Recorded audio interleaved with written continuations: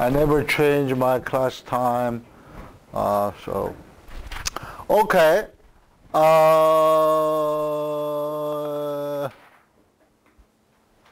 Okay. Everybody is here. Okay, review.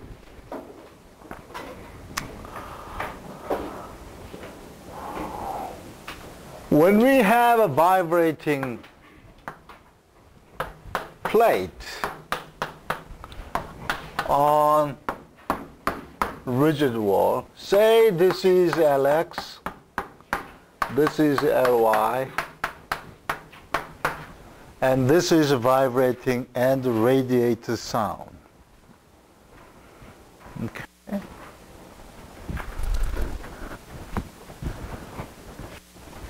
Yeah. That's what we learned in the last lecture. And if I ask you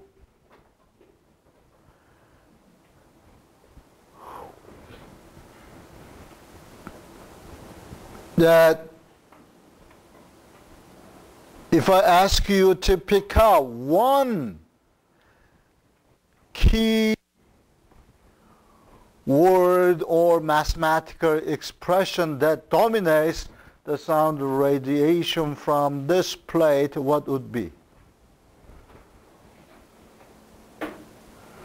Okay, radiating sound in this space,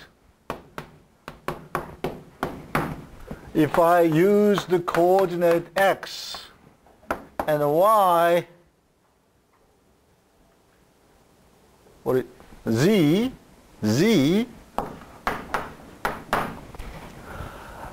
then that can be expressed as it has some magnitude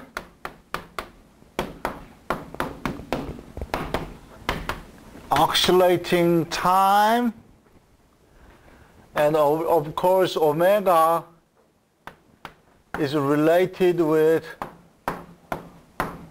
wave number k. K is a free space wave number. What does it mean by free space wave number?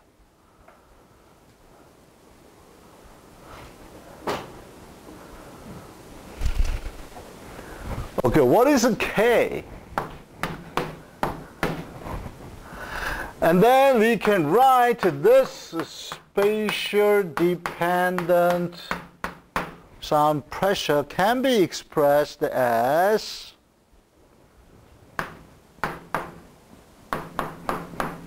component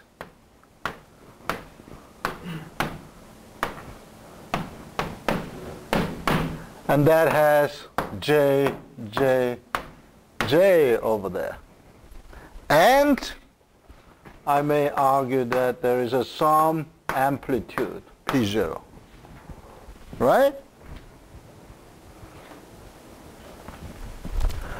And these has to satisfy, have to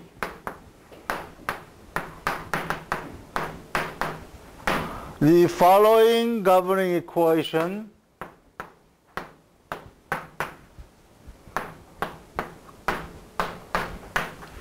In the region over here where we do not have any source, so source-free domain on in V that does not have sources, sound sources.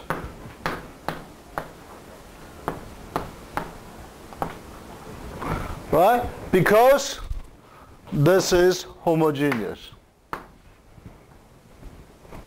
Right? Okay, that is clear.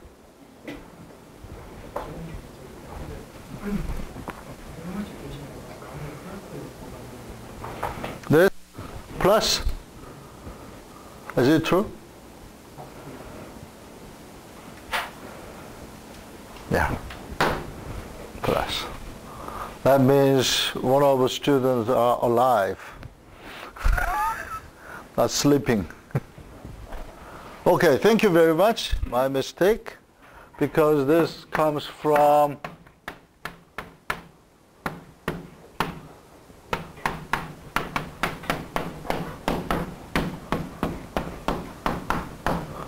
right? Okay. Take a derivative with respect to time twice. You give me minus j multiply minus j, that is minus 1, and across the river using the bridge that we call equal, I have to pay minus 1 to the bridge, right? Okay. So that means what? Means the wave number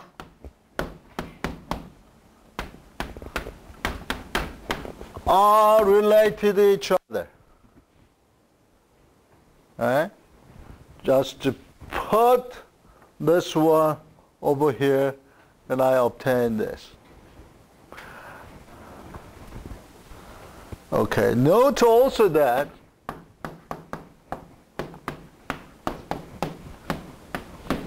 the wave number in x direction,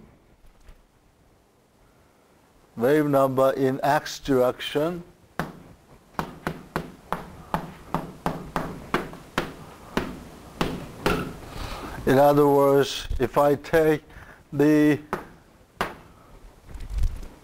surface of boundary on S, then I can say wave number in x has to be m pi over r, because in x direction, when I have one wave like this, and I can say kx equal to 2 pi over lambda in x direction, and in this case that is 2 pi over lambda x. Lambda x is twice of this, that I call, then I can write that is 2lx. Okay, therefore that is pi over lx. If I have one more, that will be 2 pi over lx. One more, 3 pi over lx. Right? So I may write this is kxm, and similar reason I can say this is this on S. Therefore, I can argue that the